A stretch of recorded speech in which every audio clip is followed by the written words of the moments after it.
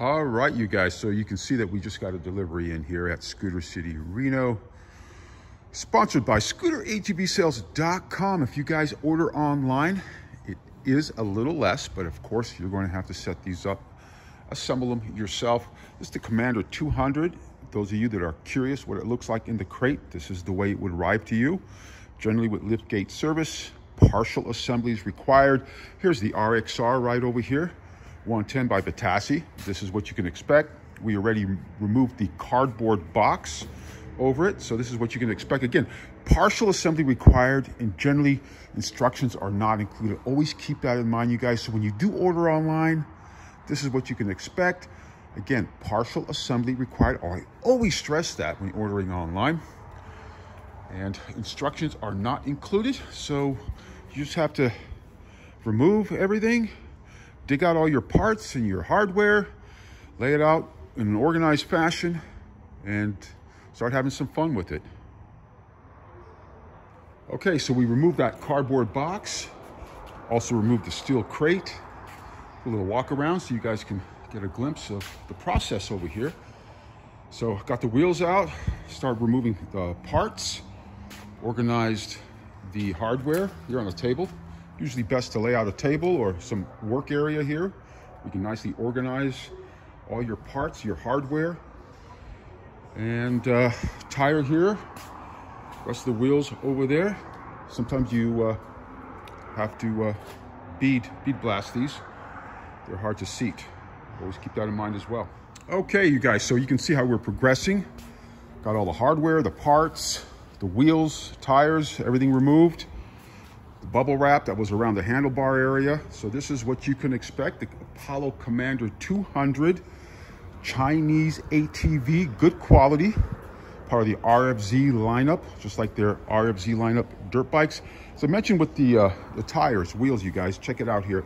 Sometimes you have to use a bead blaster. So we're ready to put some air in there, and you can see it has right up over here, you can see the 24 PSI to seat the tire, then bring them back down to, they are saying right here is the recommended.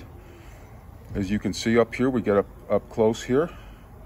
You can bring them down to about 10 PSI for operation. So check these out, you guys. Keep in mind, sometimes you have to use a bead blaster or just take it down to your local tire shop so you can get the proper beading on these here.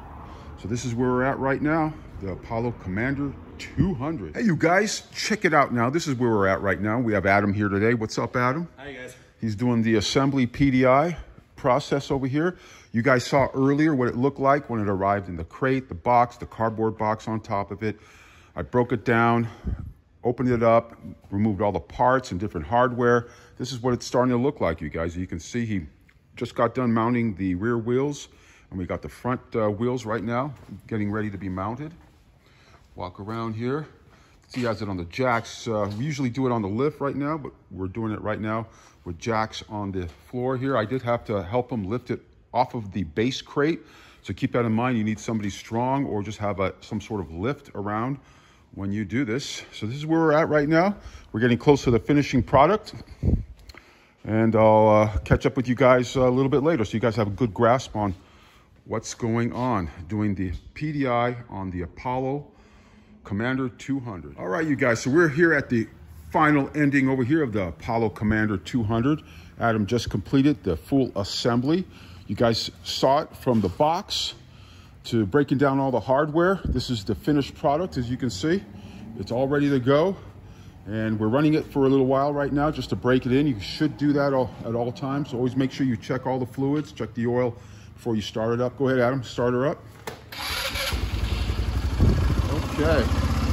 Guys, so I did show you in prior videos, and I'll put a link above regarding how to adjust the idle, pulling off that cover cap on the idle screw of the carburetor. Check out that video so you guys know how to adjust the idle, as well as how to adjust your clock as well, and then change the speedo into, so right now it says kilometers, that's the way it shows up stock, and then change that over to miles per hour, you guys. So check out that video as well, instructional video, how to do both, adjusting the idle as well as adjusting the speedo gauge over here, turning it from kilometers to miles per hour, as well as adjusting your clock. All right, you guys, scooteratbsales.com. I could drop ship one of these to you nationwide. Partial assembly required as shown. We'll see you guys soon.